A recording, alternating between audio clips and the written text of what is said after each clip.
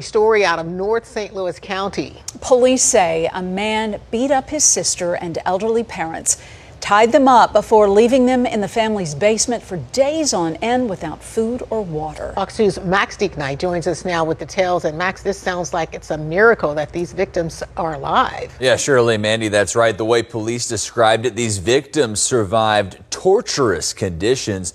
And a warning, the details we're about to share with you are disturbing.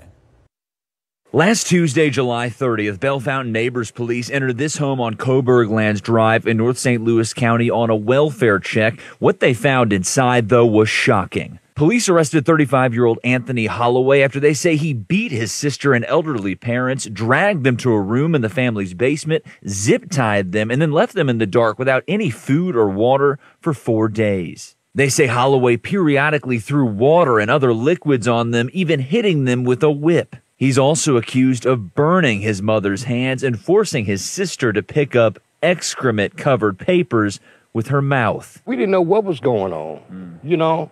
I am really in a state of shock. Kenneth Moore lives next door. He thinks Holloway may have suffered from a mental health crisis. He was kind of off a little bit, you know what I mean? I'm not one to judge nobody, but it was just kind of weird to me, man, you know, what he would do. I talked to 5 other neighbors off camera. One described the scene outside of the home late Tuesday morning as chaotic as first responders took the emaciated victims out on stretchers. Moore says the whole thing is a reminder that you never know what's going on behind closed doors. I mean, what people going through nowadays, you know, everybody got these mental issues going on, man, you know what I mean? And I would never have thought that, though.